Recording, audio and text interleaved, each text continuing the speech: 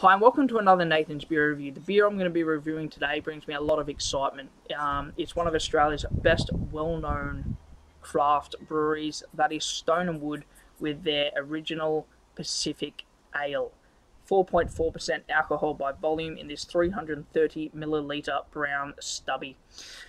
Stone & Wood's Pacific Ale took Australia by storm several years ago when it was released. The craft scene in Australia, especially here in Sydney, wasn't massive. It wasn't, that well known and well occupied. Don't think that's the right term, but and then all of a sudden Stone & Wood came out with this Pacific Ale, and it really did take Sydney's beer, or Australia's craft beer scene by storm.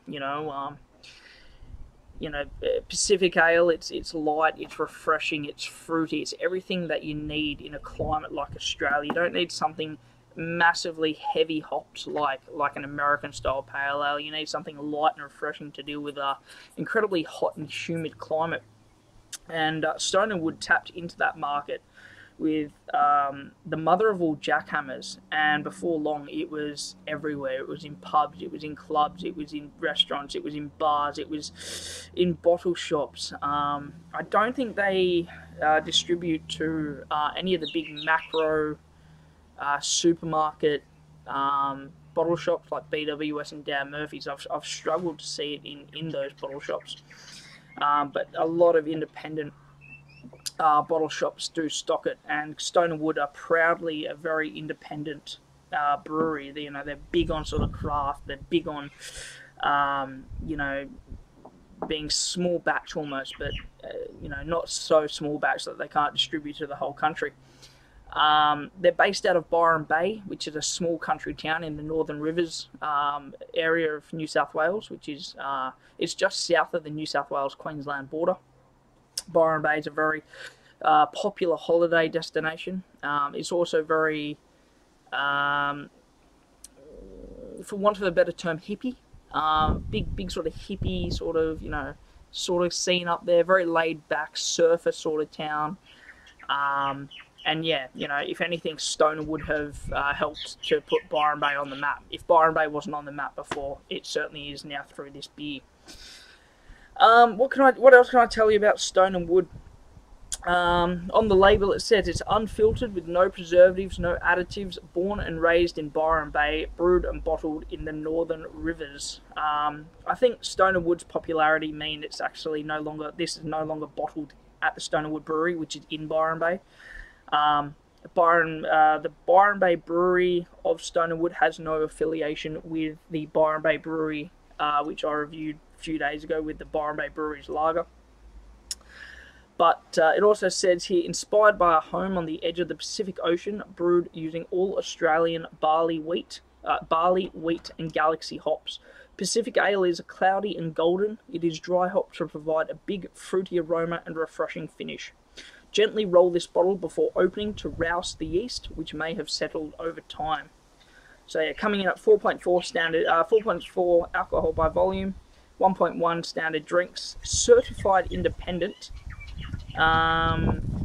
Brewed by Stone & Wood Brewing Company for Baronia Place, Byron Bay, 2481 New South Wales, Australia.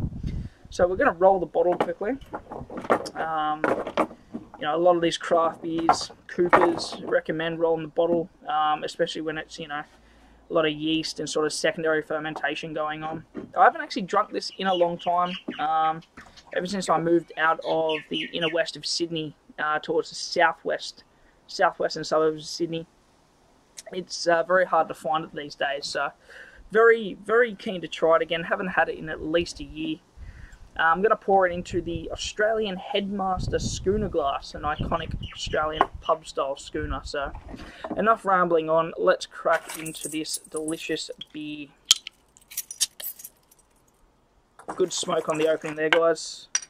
The bottle cap for you capheads is a simple golden crown with black Stone & Wood writing. So, into the glass we go.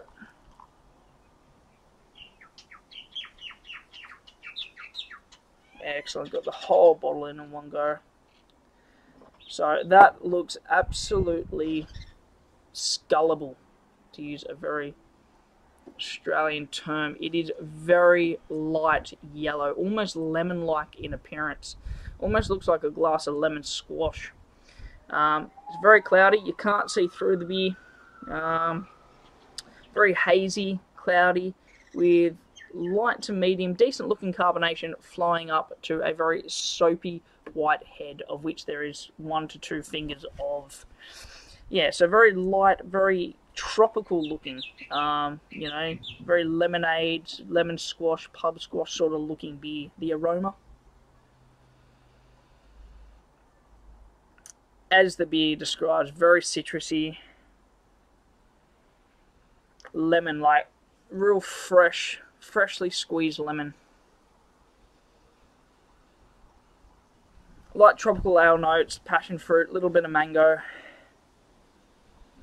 But a real big punch of that lemon citrus aroma that is very typical with Pacific ales and tropical beers. But this definitely has like a fresh lemon, fresh lemonade, you know, fresh lemon, you know, squash. That really citrusy acid sort of lemon smell. Anyway, it's really hot here today, so I'm going to dive right in and see how refreshing Stoner Woods Pacific Ale is. Cheers, guys.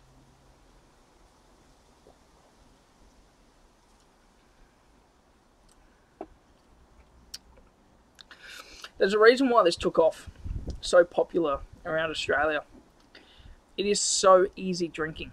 It is really, really easy drinking.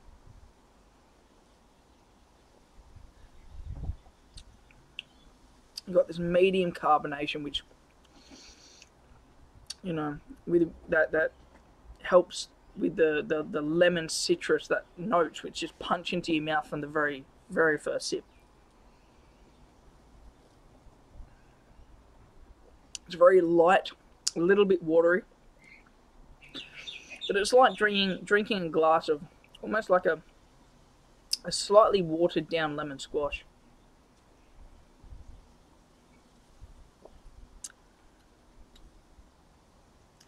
Very light malty sweetness.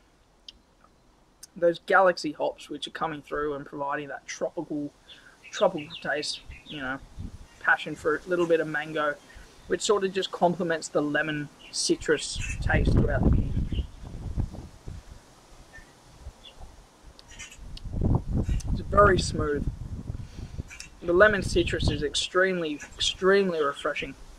Hence why it's so popular in Australian summers. It's very light, it's very easy drinking, it's very smooth.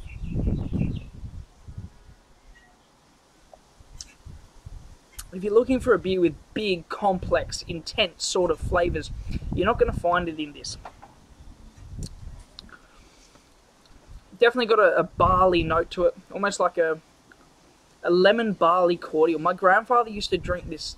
What was the brand name? Not Kirk's. Oh god, what's the... Can't remember. I think they're owned by Coca-Cola Amateur now. It comes in like a 1 litre clear... Anyway, so a lemon barley cordial. And you mix it with soda water, a bit of ice, and on a really hot day, it's delicious. Chuck in a couple of shots of gin or something, and you've got yourself the perfect sort of cocktail kind of thing going on. And this is starting to remind me of that barley lemon cordial sort of flavour. And on a really, really hot summer's day, it is just intensely refreshing. It has a very nice, dry, mellow finish to it. And it just goes down a real treat on an outrageously hot day.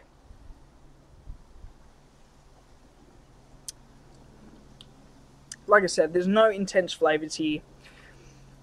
It's light, it's easy drinking, extremely refreshing, with lemon, citrus, barley note flavours. For a Pacific Ale, it really is the clear winner out of all the Australian Pacific Ales there are. And this was really the one that started off, you know, with Carlton United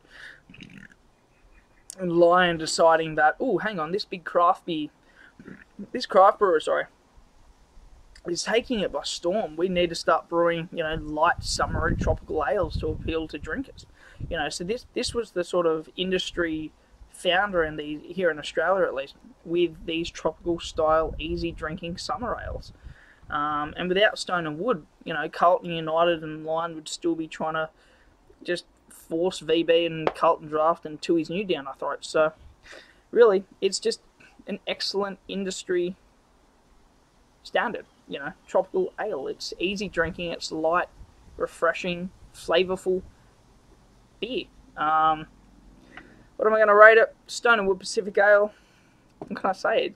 I can't really give it any more superlatives than I have already, because, you know, look, if you're coming from an area where you're into your real IPAs, you're into your real APAs, and you want something big, bold, hoppy, malty, punch you in the face, you're not going to find it here, because it's not brewed for that. It's brewed for hot Australian summer days, lying on the beach, lying next to the pool, you know, barbecue with friends, in the sun, 35, 40 degree heat, you know, something that's very, very drinkable, and this hits the note, you know.